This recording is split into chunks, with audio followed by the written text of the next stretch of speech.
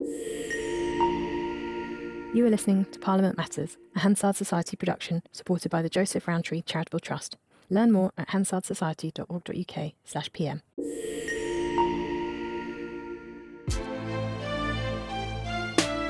Welcome to this special New Year's edition of Parliament Matters. I'm Mark Darcy. And I'm Ruth Fox. In this episode, Ruth and I will be looking at the year ahead in Parliament before a tumultuous general election campaign unfolds.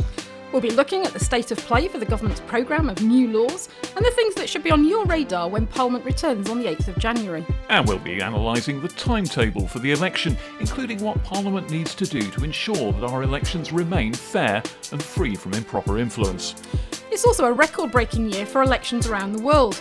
More than 2 billion people in 50 countries are set to go to the polls. So we'll be looking at some of those elections and the possible ramifications for Parliament here in the UK.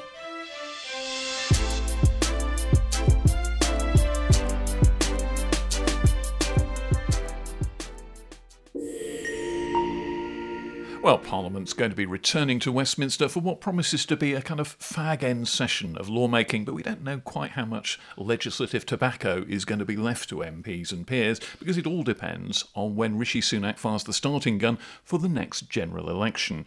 If there's a lot of time left, if we don't have a spring election, then quite a few new laws might actually get through to the point where they can be signed into the statute book by the Sovereign. If it's a spring election, then very few will go through except in a very kind of abbreviated form, Ruth. So, first of all, update us on the progress. How far's the government got? Well, there were 17 bills that were in the King's Speech. 15 have had second reading. 9 have got through to committee stage, and of those 4 have completed report stage. So they're almost ready to be heading off into the Lords. We've had a few bills, of course, that have come through that were not mentioned in the King's Speech. Of course, the Rwanda bill, of course, was the key one. We also had a bill which it has got royal assent, the National Insurance Contributions Reduction in Rates Bill. So we're all getting changes in national insurance coming into force this month. Of course, that was headlined in the Chancellor's Autumn Statement in November. There's a bill that's coming through, the Post Office Horizon Systems Compensation Scheme. So, so there's a number of additional bills that were not in the Queen's Speech. Not in the King's Speech, in fact. Still a year on making that mistake. A lifetime of habit, though. A mistake. But obviously, you're looking at where are the problems going to be for some of these bills. I mean, quite a lot of them are quite anodyne. They're not particularly controversial. We know Rwanda's obviously going to be problematic. There's Data Protection and Digital Information Bill. We're expecting that to come across some problems in the Lords because that's got the questions about surveillance of bank accounts and so on. Possibly leasehold and freehold reform. That bill started its proceedings, but we're expecting some quite significant amendments to ban leaseholds on newly built properties. And that's one that could be a bit of an election issue because there are an awful lot of leaseholders out there who aren't happy with ever-increasing charges to their freeholders. Yeah. And for reasons I don't quite understand in the policy development process, those proposals were not in the bill at the start, but they've been promised that they'll make their way in sort of midway through the scrutiny process. So we'll have to see what happens with them. And then there's some issues around the Digital Markets, Competition and Consumers Bill, which again, the House of Lords will no doubt be getting their teeth into. So there's a lot there still to go, but they are making good progress. And in the scenario where you get an early election called, governments don't like to just kill lots of bills because they haven't got the time to get them through. So there's this magical process called the wash-up, which is a kind of fast track where they try and get their programme of laws through, or as much of it as possible. But that involves the opposition cooperating. It's a moment where, quite rarely in Westminster, the opposition parties have what amounts to a veto power over what's in a bill. We won't let you fast-track a bill if this bit that we really don't like is still in it. So you've got to be prepared to ditch that bit to get the rest of the thing through. Yeah, I mean, in the days between the calling of the election and the dissolution of Parliament, there's basically a negotiation between the government and the main party of opposition to basically decide what they're willing to go through. And as you say, the opposition have effectively got a veto. Now, how you view this process, because it basically expedites the laws through the scrutiny process in a matter of hours, how you view it depends upon your perspective. For some, it's a squalid stitch-up. Obviously, it excludes The minor parties, they're not really part of the discussion. The backbenchers really don't get a look in. It's very much a negotiation between the business managers on the front benches. The House of Lords is less relevant in this process, the crossbenchers in particular in the House of Lords, because again, it's a sort of a stitch-up agreement. One way of looking at it is it's a pragmatic solution. A lot of time and effort and resource will have been spent on these bills, and the government wants to try and get as much of it onto the statute book as it can and not waste that time and effort.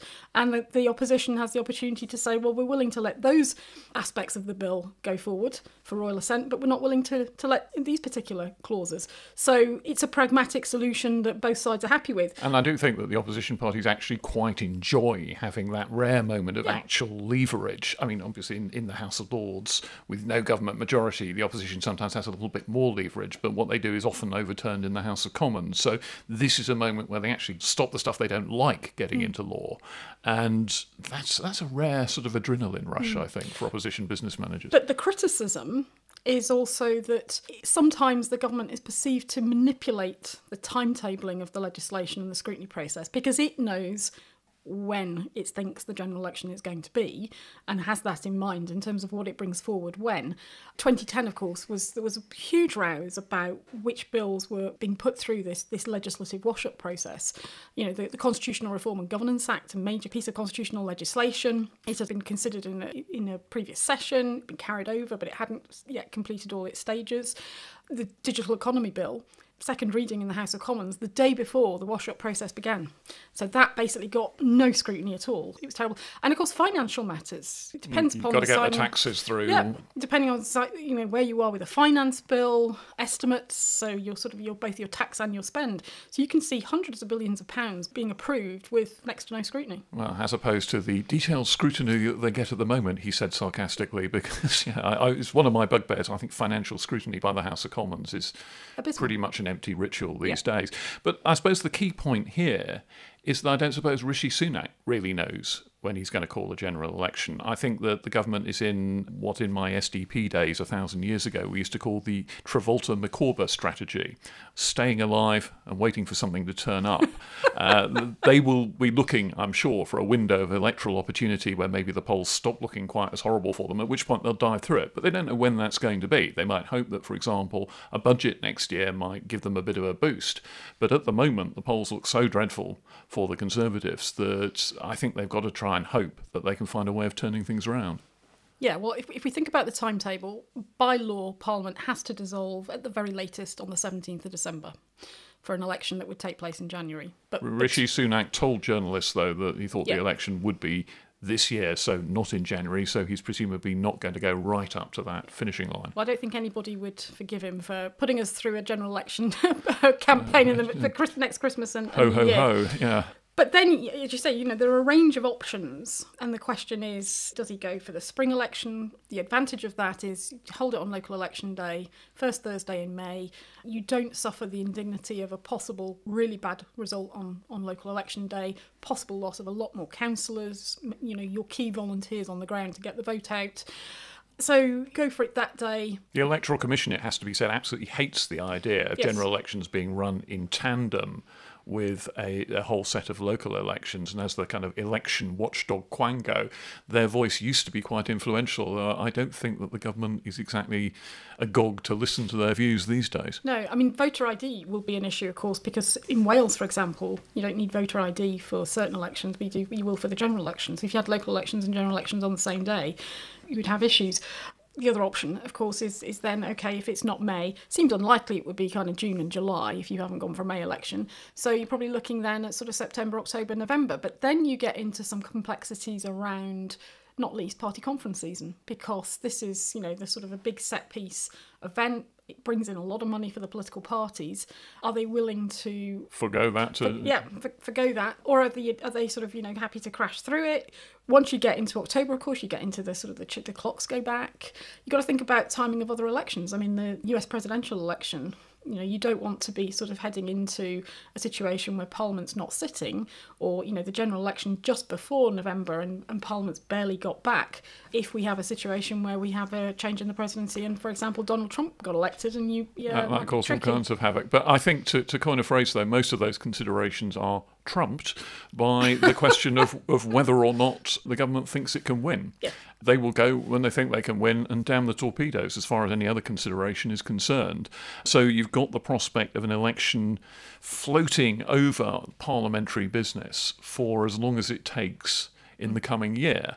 And that is of itself disruptive, and that is in a way almost an invitation to backbenchers to start striking poses and being difficult in the hope that it generates a few good local headlines for them and perhaps saves their bacon. You know, I think the longer the government waits before calling a general election, the harder it's going to find it to control its own troops. And that's a consideration as well, because the deadly effect of looking like a shower, the electorate thinking that there's just chaos out there and we do need a change, it feeds into any kind of time for a change narrative that Labour will be stoking. So that's a problem for the government too. Yeah, I mean, it's completely anecdotal, but I'm quite struck by the number of people, friends, family, who have said that they think this shower are worse than the John Major government, which if you think about, you know, the sort of the landslide 1997 result, that was sort of seen as a very big response reaction to the failings of John Major's Conservative government in that 92-97 Parliament. Well, that must be pretty much a folk memory now, though. Well, I haven't said it was an awfully long time ago. Yeah, well, people who are sort of 40, 50 plus will remember that. A lot of those will be the ones who are going out to vote. And that sort of sense that this is worse. In a way, that the troubles of the John Major government, all those rows over the Maastricht Treaty and the scenes in the House of Commons when the government was in trouble there, all look quite sedate compared to some of the things that are happening now. I think the language of politics has got nastier and more confrontational, certainly even than it was in those later period John Major years.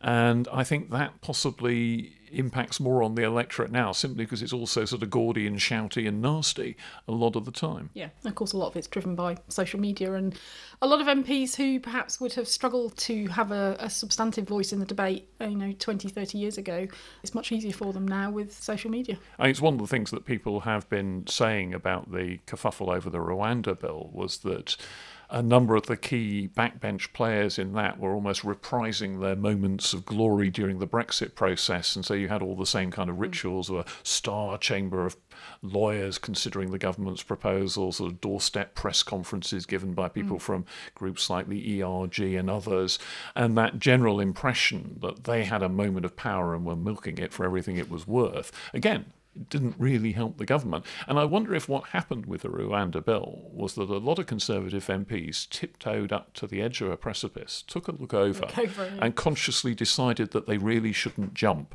And so maybe that has, at least for a while, reinforced party discipline. How long that will hold, how long they can make it hold, another question altogether. Yeah. Of course, the other issue where the uncertainty of the election timetable comes into play is the timing of financial matters. The budget is 6th of March. Well, an early budget does suggest, oncoming election, we're going to announce wonderful tax cuts and then go straight to the electorate and see what we can get. But when you think about the timetable, it's sort of the next and possibly the last big set-piece event, parliamentary event, that they will have, even if the election is in the autumn, because you go through the summer and then the next big set-piece will be party conference season. So that has the potential to be another attempt by the government to try and change the political weather. I do think, though, that these days, certainly a budget is a great deal more important in influencing the voters than the conference season. I suspect that these days the conference season is more or less tuned out, and the days when party conferences could make or break a leader are now long gone. This isn't the 1970s anymore. Well, they don't get the coverage that they used to. Well, exactly. Yeah. But I also think equally in terms of the budget, you might get the Chancellor, who's difficult in the economic circumstances, to see that there's going to be some kind of big budget giveaway. But I think the electorate would probably look upon that as quite a cynical move so close to general election, given everything that's happened in recent years. There are two dangers here. If the government gets it right, it's got a chance to say, our strategy is working, we know it's been tough, but we're now starting to deliver the goodies for you voters. That will be their aim. But they've got to strike a balance between finding something big enough for the voters to actually notice. Some incredibly marginal micro tax cut isn't going to cut the mustard on this. No. At the same time, they don't want to scare the horses in the markets, because we all saw what happened when Liz Truss decided to offer enormous tax cuts in a dash for growth, and the markets took fright, and that was that. So there's a kind of Scylla and Charybdis thing here, where you've got to steer a very safe course between two different menaces. Yeah. Yeah. Do you think the COVID inquiry comes into play in this? Are we likely to see reports prior to the election that will perhaps influence the debate and the discussions? I think this is one of those how long is a piece of string questions here. I mean, all the high-profile hearings that have happened in recent weeks with Boris Johnson and Rishi Sunak and Matt Hancock and before that Dominic Cummings, all the big players who are in front of COVID inquiry did attract a lot of attention, and that's all for the module that's essentially on the way the government operated during the crisis. Now, if I was Lady Hallett, I might think that I had a bit of a responsibility to try and give a verdict in time for the voters to take it into consideration before the election. Whether, A, I don't know whether she actually thinks that, but you would have thought it might be germane to the electoral process. And B, will they have time? If there's a March election, there may simply not be the time for her inquiry to produce an authoritative report and give its verdict in time to show the voters. But if they do, well, just the way those hearings have unfolded doesn't suggest that they're going to be giving a shining seal of approval to the way that Boris Johnson handled the COVID crisis, and that will undoubtedly not be a good thing for the Conservative Party. Yeah, and I think that's the risk for the inquiry chair, is the perception that perhaps they're seen to be putting their finger on the scales if they do report on just particular aspects of the inquiry. So they've dealt with also the governance, how the government's handled the pandemic, but they're not sufficiently far into their inquiries about things like the economic implications of lockdown, care homes, the vaccine programme and so on. So if they report on one aspect, and that's particularly damning for the government, as you'd expect on the governance side, given what we've heard, it might be perceived as a bit unfair and unbalanced and sort of, as I say, tipping the scales. You can argue it both ways, in the sense that you might also think that this is a report on the key thing that was done by government during the last Parliament, and maybe it ought to be out there. And there are maybe other things to say as well, but maybe that ought to be out there in time for voters to feed their conclusions in and make a decision based upon that. After all, we are talking now about 2 prime ministers ago. This is not directly the conduct of Rishi Sunak, although his role as Chancellor will obviously be quite important in all this, because he was the man behind the Eat Out to Help Out campaign, etc. But surely the voters have a right to know. And do you remember the head of the FBI, James Comey, putting out a report in the immediate run-up to the 2016 elections about Hillary Clinton's emails and whether she'd had proper security on her official emails when she was Secretary of State? And that quite possibly did tilt the result of that presidential election, which was, of course, very close. Sometimes people in these agencies just think we have to put out the report when we've got it. Well, see what Baroness Hallett decides. A couple of other things to look out for. We're obviously looking at the prospect of 2 by-elections. We know there's definitely going to be a by-election in the Wellingborough constituency, because just before Christmas we got the result on the recall petition for Peter Bone, and a sufficient number of local constituents signed that recall petition, so there will be a by-election in his seat. We'll have to wait and hear from the government whips about when they'll move the writ for that when Parliament returns.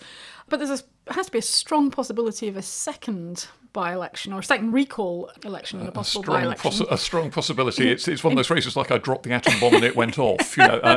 There's Blackpool South and Scott Benton, who's also come in for pretty heavy criticism from the Common Standards Committee and has been awarded a whacking great suspension, well, more than enough to trigger this recall process. And 35 days. 35 days. And Blackpool South is a seat that's been Labour in fairly recent memory.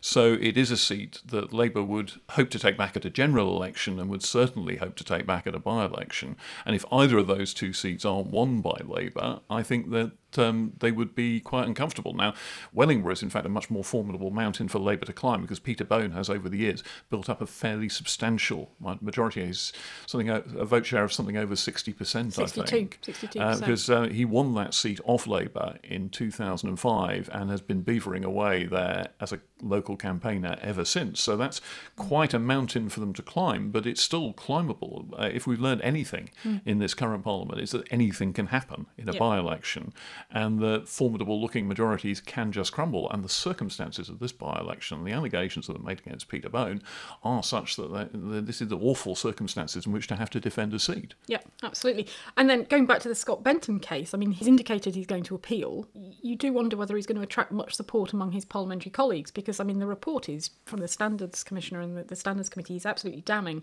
He basically offered to lobby ministers on behalf of the gambling industry. He talked about leaking confidential policy documents in exchange for money. Basically, he was caught in a newspaper sting. He said he could call in favours from colleagues. So he effectively dragged his parliamentary colleagues into this story. He talked about getting easy access to ministers when queuing for parliamentary votes in the lobbies. And the Standards Committee said he communicated a toxic message about standards in Parliament, which unjustifiably tarnished the reputation of all MPs. So, it's hard to see in that context that they're going to be that keen to offer him much support. But there is also the time factor here, and back to our earlier discussion about when a general election is, if you can use the process to string things out so that there isn't an embarrassing by-election before a spring general election is called, then that might be considered a bit of a win, and then the whole thing's fought out at the forthcoming general election instead of being an embarrassing event on its own beforehand. Yeah, and I think even if you were able to string it out into the summer, you might survive it, because I don't think the recall provisions in the Act apply 6 months out from a general election. So if you assume that the Parliament has to dissolve in December, you're sort of, by the time you hit the summer months, you're into that territory. So yeah, he might well want to try and string things out. So a by-election might just not happen there, and as you say, it's then all lost in the general wash and turmoil of a general election. Yeah. The other thing to look out for, possible considerable rise in MPs' pay, which would come into effect in April. Parliamentarians' pay is independently determined by the Independent Parliamentary Standards Authority, or IPSA, and they adjust pay levels to reflect changes in public sector earnings, which are sort of based on statistics published by the Office for National Statistics. And they use a metric for public sector earnings, which was basically the average as it was in October. And that statistic was published last month and came in at 7.1%. So in the normal run of things, unless IPSA decides otherwise, MPs' pay would be uprated by that. So it will go up from 86,500 to 92, nearly 93,000. So about a £6,000 rise. And you'd think a middle-class chap of modest taste could probably just about get by on that. Yeah, and you'd think so. Now, IPSA can adjust it. They could decide not to grant the whole amount, just part of it, but we'll have to see. Yeah, the one thing is, though, that MPs themselves do not have direct traction on this. No. They don't vote on their own pay anymore. No. The whole system is configured to stop them voting on their own pay anymore. Won't stop them getting criticised for it. It won't. Well, absolutely not. I mean, that nuance is probably lost on most voters outside, but it is something that they don't have direct control over, and they can sort of, not me, Gov, I was on holiday when it happened. Yeah. And of course, this will also have knock-on implications for severance pay for those who lose the seats at the general election, because they've increased the provision for that from 2 to 4 months' pay. And obviously, if your pay goes up considerably, then you're getting more money. So it'll be 19 grand plus, depending. Probably a little nutmeg of consolation for some of those who lose their seats. And I think quite a number of MPs may be eyeing the possible loss of their seats. Indeed, that's another reason why there might be perhaps other by-elections. If you're an MP who thinks you're doomed at the next election and some nice job opportunity comes up now, it might be a moment when you say goodbye. It certainly happened a couple of times in the previous Parliament. There were people who got offered nice-looking jobs, saw no great prospect of things improving for them in Parliament, and a couple of MPs went then, and I wouldn't be at all surprised if that process repeated itself in 2024. Yeah. Ultimately, whether it's things like standards or pay, who judges? Ultimately, it's the electorate. The electorate have the final say on the performance of their MP. The interesting question is how much the individual performance of an MP makes a difference to the ultimate votes. I think there's quite an interesting study to be done here. Compare an MP who has a weekly advice service and is, by some metric, out and about in their constituency a lot, to an MP who doesn't do that, and see whether it makes a vast amount of difference to the election results. Of course, no two constituencies are exactly comparable, so it's a very difficult thing to turn into numbers. But I think the general assumption in Westminster is, however hard you work, it's only worth a few hundred, possibly a couple of thousand votes at the absolute outside, and beyond that, the general tide may just sweep you away anyway. Yeah, maybe, in current polls, if you're sort of 10,000 majority plus, you might just hang on in certain seats. But as you say, if the tide is against you, it's very, very difficult to withstand. Of course, it's one of the sort of the big frustrations of MPs, having worked for an MP some years ago in a marginal constituency. One of the things, you spend an enormous amount of time on the constituency activity, and then you look at the voting register after the election, and you look at particular areas or particular streets where you may have invested a lot of time and effort, particular individuals, and you think, they didn't vote. Very frustrating. What's the phrase? The people have spoken, the bastards. Well, as we've been saying, the overhanging political fact of 2024 is that there's going to be a general election. And one of the points about the general election is that the rules are constantly evolving. There was an Elections Act last year that made some quite important changes to election rules. It made one very big change to the rules for electing mayors, and a lot of mayors are up for election this May, which is that those elections are now first past the post rather than proportional representation. And that change is already bitten. The mayor of Bedford, Lib Dem Dave Hodgson, was defeated precisely because he couldn't get transfer votes in an election in 2023. So those kind of things can make a bit of a difference. So Ruth, first of all, talk us through what's changed. One big change that was introduced through the Elections Act was voter ID, which we have had experience of at the last local elections, but it will be the first general election where we will have to all turn up at the polling station with our voter identification. So this is what, a passport, a driving licence? Yeah, so you've got to have some form of photographic ID, but only particular types of voter ID are permitted, so you can't just rock up with anything. And there have been complaints about this. I mean, for example, a policeman couldn't show a warrant card, and that would be sufficient identity, which seems slightly bizarre. Yeah, so they're quite narrow, and particularly quite narrow for young people. So one of the criticisms was that there was more flexibility for older people in terms of what they could show, but not for younger people in terms of voter identification. At the local elections, 4% said in research, I think it was for the Electoral Commission, that voter ID was a reason that they had not voted. And one of the problems is that in that there's a sort of a concern about a significant share of them being, if you like, disengaged groups, underrepresented groups, the disabled, the unemployed, and people who might naturally have more difficulty in getting the particular forms of ID. Might not have a car, don't therefore have a driving licence, don't travel abroad, don't have a passport, therefore. Yeah. So that's been one of the criticisms, that the forms of ID are too narrow, and quite a number of parliamentary committees have looked at this, both when the legislation was going through and were quite critical, and the House of Lords Constitution Committee just before Christmas has written quite a long letter to the Minister expressing concern about this and asking them to look at it. I do know that there's been concern, MPs I've talked to have been saying this, that there is a way that if you're, for example, an old age pensioner, you can get a kind of surrogate ID that you can use to vote in elections, and the take-up for that has apparently been minuscule, and a lot of MPs are quite concerned that a lot of their elderly voters are going to rock up to the polling station, find they can't vote, get sent away, not come back. Well, of course, the criticism at the time was that the government did this without a lot of consultation. The opposition weren't particularly happy with it. And there was that sort of feeling, is this a form of gerrymandering to aid older voters? But then they found at the local elections that actually it was some of the older voters who had more problems with this, because of course they've not got any experience of having to bring photo ID over the many years they've been voting to the polls, and it came as a big shock. And it was interesting, at the National Conservatism Conference last summer, Jacob Rees-Mogg said in his speech, parties that try and gerrymander end up finding their clever scheme comes back to bite them, as, dare I say, we found by insisting on voter ID for elections. So the implication was that they might have been gerrymandering. We found the people who didn't have ID were elderly, and they by and large voted Conservative, so we made it hard for our own voters, and we upset a system that worked perfectly well. And that's just one strand of the whole set of issues floating over the upcoming general election. More widely, there's just a general concern about things like foreign interference, social media being used as a channel for foreign governments to try and muscle in and influence British elections, about the level of donations that are allowed, about a whole series of concerns that might allow a general election to be influenced in a way perhaps voters wouldn't be entirely keen on if they knew about it.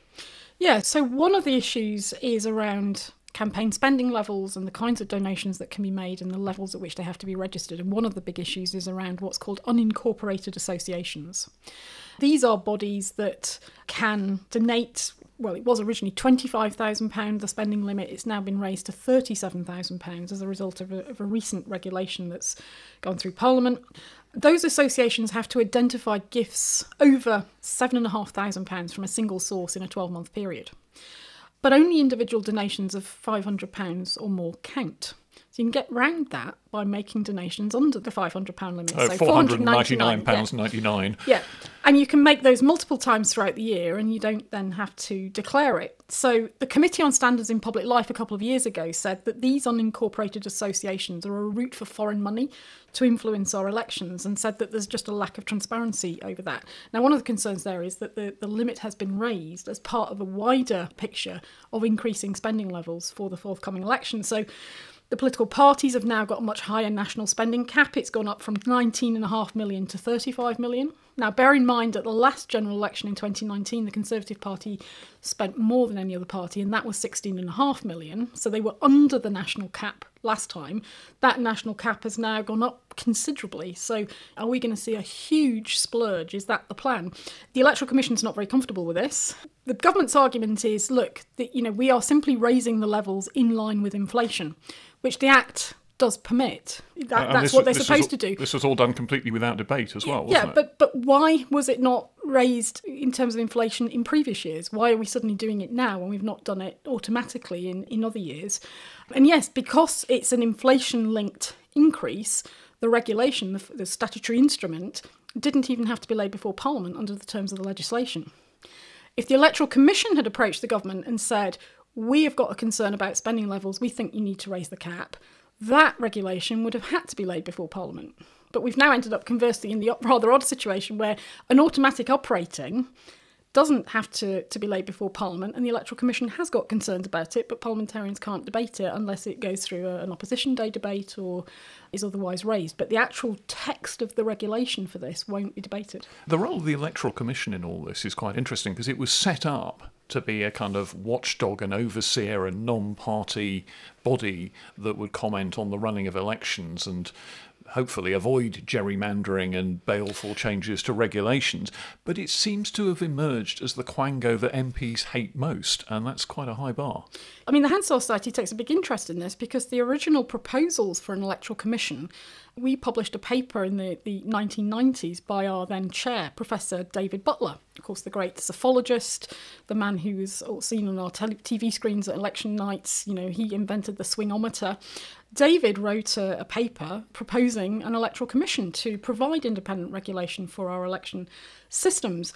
And yes, it has grown to be hated. I mean, one of the things I think is that certainly in its early years, there was a feeling among MPs, among the parties, that a number of the staff and the board of the Electoral Commission didn't really understand how elections worked. It was almost too independent, too non-partisan. Too unworldly. Yeah, they just didn't get politics, and they didn't get, party campaigning on the ground and the complexities of operating a national campaign with a professional team, a professional staff, party headquarters, but having to implement that on the ground with essentially volunteer parties and local constituency members who were giving their time freely, involuntarily. And having perhaps local agents who are having to navigate an incredibly complex set of rules and produce a detailed return of their election spending according to those rules, while perhaps not entirely understanding them. Yeah, and the sanctions are heavy. You can go to prison if you're not declaring things properly or get your calculations wrong.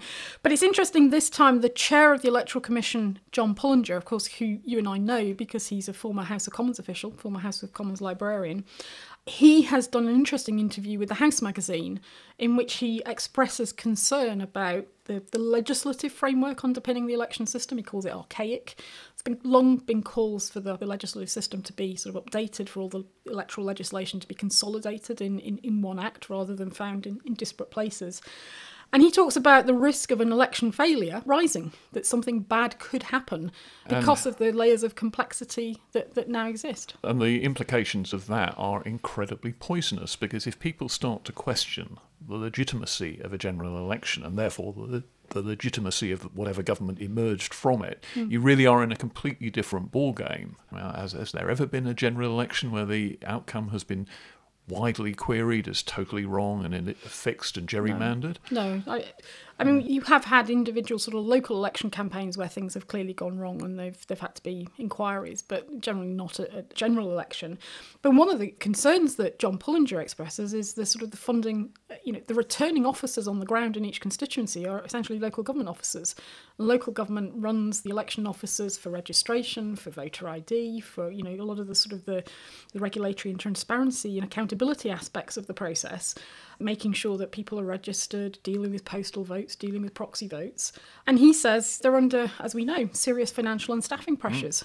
And the more tasks and complexities that are imposed on them, often at short notice, often sometimes, even some of these regulations, it doesn't give them an awful lot of time to implement them by the time that these regulations will come into force. It increases the risks at each individual constituency level. And of course, all the spending on this has to come at the expense of perhaps other services, other spending priorities for local councils. This is one of my minor bets, and I'll be very interested to see how this unfolds in the forthcoming general election, is how many councils decide they can save a few grand by having their count the next day rather than by counting overnight, which rather takes the wind out of election programmes that evening if there's only a handful of places where the results are going to be declared. But you can save quite a lot of money if you're not paying through the night overtime to the people who are counting your votes. Yeah, absolutely. The other sort of area that's come under criticism is donations to political parties and the risks of overseas political influence. And one of the arguments being made is that political parties should be subject to some of the sort of same anti-money laundering legislation that, for example, charities like the Hansard Society are. And the argument from the political parties is, we're obviously at local level with voluntary organisations, we're quite small in terms of constituency associations, and the counter-argument to that is, well, so are a lot of charities, so are a lot of other sort of community groups, so are a lot of small businesses that are subject to these same regulations. So is there a bit of hypocrisy here on the part of the political parties? That is one of the things, I mean one of my fantasy political reforms, because I'm the sort of person who has fantasy political reforms, would be to take money out of politics as much as possible and make the political parties much more dependent on small donations and have the incentive to get hundreds of thousands of small donors rather than simply raking in a couple of billion from some random billionaire who took a bit of an interest in politics, whether because they were genuinely committed or whether because they were taking a sort of dilettantish idea that it might be quite nice to get involved for a while and play with politics. So I would like to see a system that depended on having lots of people prepared to work for a political party and lots of people being prepared to give modest amounts and a strong cap on how much could be given by any single individual or interest. Well, because one of the ways that it's done in other countries is you get a tax benefit by donating to a political party in the same way that if you donate to a charity. Why not the same for politics? A lot of the debate and the discussion around this is that, politics is a bit dirty, a bit murky.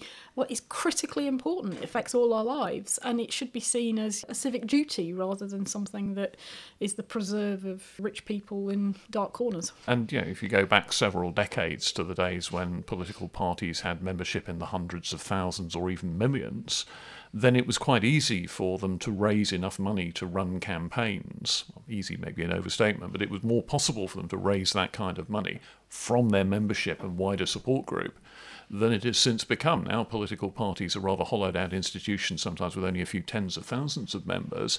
That just isn't really the way you can run a credible national campaign anymore. No. And then we come to another reform that's been introduced that does have implications in terms of donations, and that's the changes to the rights of overseas citizens to vote. So British citizens living abroad, they're going to remove the 15-year limit on British citizens living overseas being eligible to vote. Now, again, that's sort of regulations that are just coming through now in Parliament under the Powers in the Elections Act 2022. The figures are suggested that this could affect 3.4 million people. So you could be importing... That's an awful lot of voters. Yeah, and one of the concerns here is which seats will they vote in? How do you, particularly if you've been abroad for 15 years or more, how do you prove and demonstrate a link to a particular constituency? And there's a process called attestation, which is basically somebody else in the constituency sort of attests on your behalf that, yes, you do have this link. And the feeling is that that's actually quite weak. At the time when we've all got to rock up at the polling station with photographic ID, in order for somebody abroad to vote, they've just simply got to, in a particular constituency, they've just simply got to say, I've got this link with this person in this particular constituency. So there's a feeling that it's making it easier for them. At the same time, we're making it harder for citizens resident in the UK to participate. And it also gives parties a reason to have quite an elaborate organisation to try and muster their overseas support as well. And that's another thing that they end up having to spend money on. So again, it favours the better resourced parties. And again, going back to this whole business about the local election office managing this process, they're the ones that have got to look at and investigate the credibility of this attestation and whether in fact this person is indeed who they say they are and have got this link to their constituency. And again, that's then additional time, effort, resource that is imposed on the local election office to try and get that right. There is a question too about choosing where you vote if you've got perhaps links in several different places. This was a complaint about the student votes. Yeah. Students voting in marginal university seats rather than in whatever safe seat their family might have come from originally may have tipped the balance in quite a lot of university constituencies. Canterbury is the example a lot of people point out, which rather startlingly went from a perpetually conservative seat to suddenly being Labour in 2017. Now, those kind of arguments also apply here. Could you choose to go to a place that you have some connection with? If you've lived at several different places in Britain, you go and choose the most marginal seat where you want your vote to have the most influence. Yeah, and as we know, in some of these seats, we're talking about a couple hundred votes being the difference. That could be the difference for a really well-organised campaign between hanging on and losing. And it's one of the things that sometimes emerges after elections, that a bit of organisational effort in a certain place can be the thing that can be said to have tipped the balance. In the Brexit referendum, a lot of Brexiteers pointed to the efforts they'd made to up the Leave vote in Northern Ireland. While the majority of the vote in Northern Ireland was for Remain, a bigger than expected Leave contingent was fairly crucial in what was, after all, quite a tightly fought referendum. Yeah. And we talked in an earlier pod about the Data Protection and Digital Information Bill and changes to opt-in procedures for direct marketing. So we're all potentially facing an awful lot more campaign materials coming through our inboxes on the TV. A tsunami of spam. Yeah, and it's just interesting that's getting a little bit more focus now. The bill's heading off into House of Lords, that's starting to get some real focus. So we'll see what happens with that. And just finally, something to look out for once Parliament's back is that the Public Administration and Constitutional Affairs Committee has been doing some post-legislative scrutiny of the Lobbying Act, which was introduced 10 years ago. So it's its 10-year anniversary, and they're looking at whether there need to be changes to that legislation because it casts too narrow an umbrella over lobbying that has to be registered. It's not capturing in-house lobbying. And the way this plays into a general election campaign is what organisations, charities, whatever, campaign groups can do in the course of a general election campaign. Are they allowed to campaign for their own priorities? The committee, chaired by the Conservative MP William Ragg, who's not backwards at coming forwards in criticising the government where he thinks they're going wrong, they're looking at this. They've been doing an inquiry now for quite a while, and they're going to be coming forward with a report. We don't know the date, but sometime in the spring. Yeah, William Ragg, interesting guy, because he's been a bit of a rebel for the government on a number of issues and is planning to leave Parliament at the next election. And he's very young. And he's very young, and he can go off and do plenty of other things. And so he hasn't got any particular reason to toe any party lines and not rock any, I'm mixing metaphors again, not rock any boats as the poll approaches. Yeah, but depending upon what he says in his report, he may not be getting a job in lobbying. So there'll be no shortage of parliamentary and electoral action for us to talk about in 2024. No, they won't, Mark. But before we hit the runway to look at the global picture, I just want to thank our many listeners. If you're enjoying the pod and think, like Mark and I do, that Parliament matters, why not join the Hansard Society? This year we celebrate our 80th anniversary, and throughout the year we'll have a number of special events to mark this important milestone. For as little as a cup of coffee each month, you can join us and follow in the illustrious footsteps of our first members, Winston Churchill and Clement Attlee. And if you're enjoying the issues that we're talking about on the pod, you'll also be getting our special members-only Dispatch Box newsletter each week, where we bring together the best news and stories about parliaments here in the UK and around the world. You can join by going to hansardsociety.org.uk and look for the membership button at the top left-hand side. And meanwhile, 2024 looks set to be the year of 1,000 elections. Well, maybe not quite 1,000, but there's going to be an awful lot of electioneering action. Ruth, talk us through some of the biggest. Well, of course, the big one is the American election, 5th of November. Remember. Yeah, so will it be Biden versus Trump? Will Biden be stepping aside? There's a lot of criticism, obviously, in terms of his age. Some uncertainties in Democratic ranks about whether he's going to be up to the rigours of the campaign. Is Trump going to get through, or is one of the other candidates perhaps going to get through as the alternative Republican? And there's also been a whole load of very interesting action around whether Trump will be eligible to stand. I think it's the Colorado State Supreme Court has banned him from the ballot paper there because he's an insurrectionist because of his support for the January the 6th demonstrations back in 2020. That, I think, is going to resound all the way through. There's several other states apparently are considering doing something similar, and the Supreme Court, I think, is going to be dragged into this one way or another before much longer, and heaven only knows what happens if Donald Trump is legally stopped from being a viable presidential candidate. Yeah, I mean, it's very difficult to imagine what the implications of that would be in terms of the Republican Party's supporters. I mean, at the moment, it doesn't look as if there's any candidate out there that's going to be able to go toe-to-toe with him if he is allowed to run. Nikki Haley, former governor, former ambassador to the UN, actually under Donald Trump, she seems to be the most likely front runner, but she's still some way behind in the polls. Yeah, it is suggested, though, that the candidate that Trump supporters like most of the others is the Florida governor, Ron DeSantis, but he's several light years behind the Donald in the Republican poll rating. So how it plays out, well, heaven only knows, if we ever reach that scenario, because it may well be that the Supreme Court says, no, of course Donald Trump can run, and end of story. Here in the UK, historically, there's been a lot of back and forth, a lot of exchanges between the Conservative Party and the Republican Party, the Labour Party and the Democrats in terms of, electioneering, management, campaign techniques, campaign planning. Generations and generations of people from both parties have gone over to work in American elections. Philip Gould, who was the sort of house pollster for New Labour, having just been trounced by the Conservatives in the 1992 general election, went to work for Bill Clinton's campaign later that same year, and he used his experiences of how the Conservatives had duffed up Neil Kinnock's Labour Party in 92. He fed them into the Clinton campaign and provided them with a bit of a kind of inoculation against the campaign techniques that George Bush, the first re-election campaign, tried to use against them. Yeah. But of course, I think the links to the states are not quite as strong as they were sort of 20 years ago or so. There's a sort of view that actually we're seeing a lot more links with Australia and their campaigning. You've got Isaac Levido, who's at the top of the sort of Conservative Party campaign. He's been working in Australia. You've Linton Crosby before him. Yeah, and Australian politics is very, very partisan.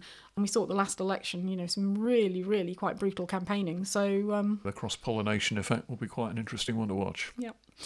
Then another big one which will affect us here in the UK, although we're no longer a member of the EU, is the EU parliamentary elections, 6th to the 9th of June. So 400 million voters will go to the polls. 720 members of the European Parliament will be elected across the 27 member states.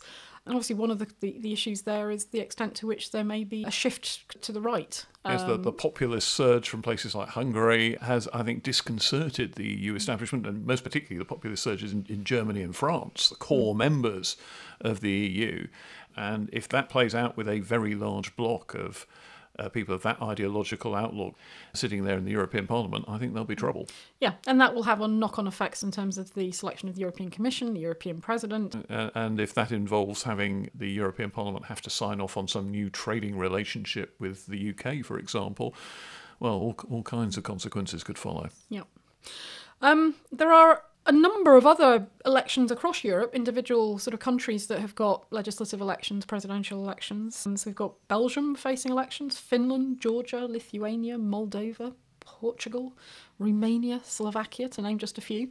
And of course, one of the big issues in some of these states is concern about the prospect of Russian interference. I mean, you think about Finland, you think about Lithuania, Georgia, Moldova.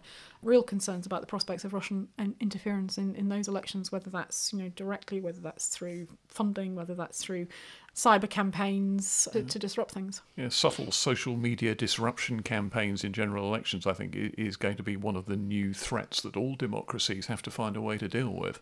And then we don't know the date of this election. I think it'd be April, May time. But the biggest democracy in the world, 900 million voters going to the polls in the world's largest democracy in India.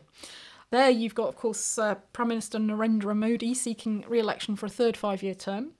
And interestingly, you think about the size of that electorate, you think about the size or geographically of India, their lower house, they've got fewer seats in that legislative chamber than we have. So we've got 650 at Westminster.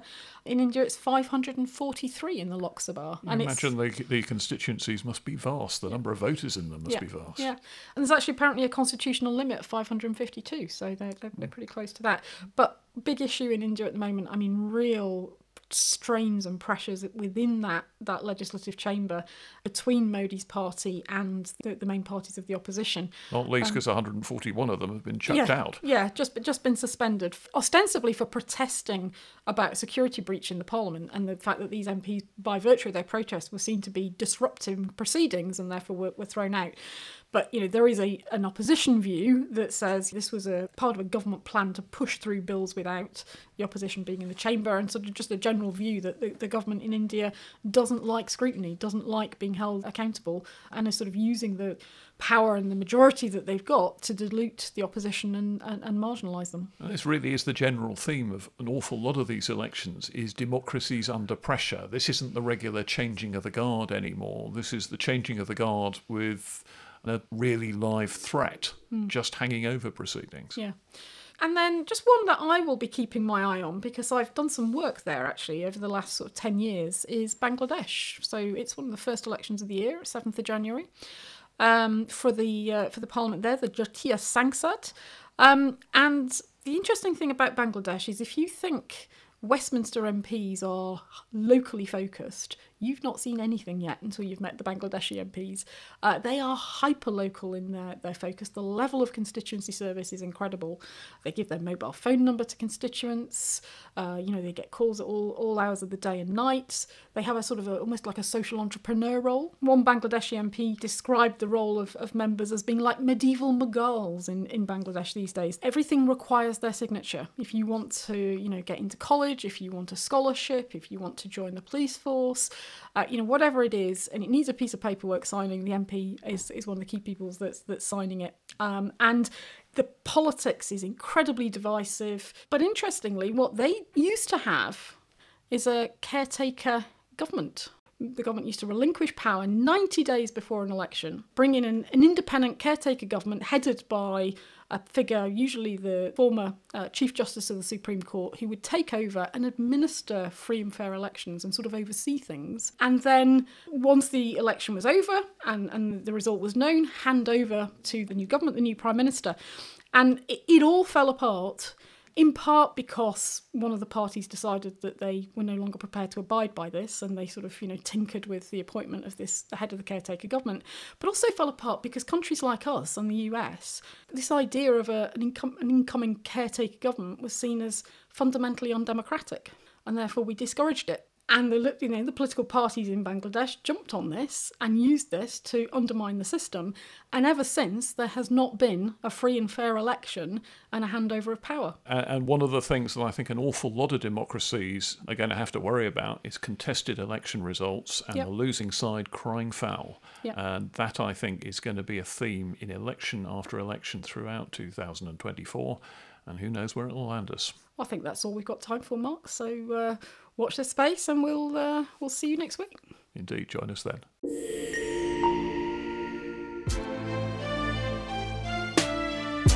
Well, that's all from us for this week's episode of Parliament Matters. Please hit the follow or subscribe button in your podcast app to get the next episode as soon as it lands. And help us to make the podcast better by leaving a rating or review on Apple or Spotify and sharing your feedback. Our producer tells us it's important for the algorithm to give the show a boost. And Mark, tell us more about the algorithm. Well, what do I know about algorithms? I write my scripts with a quill pen on vellum and then send it in by carrier pigeon. Well, before we go, a quick reminder also that you can send us your questions on all things Parliament by visiting hansardsociety.org.uk/PMEUQ. We'll be discussing them in future episodes, including our special Urgent Questions editions dedicated to what you want to know about Parliament. And you can find us across social media at Hansard Society to get more content related to the show and the wider work of the Hansard Society.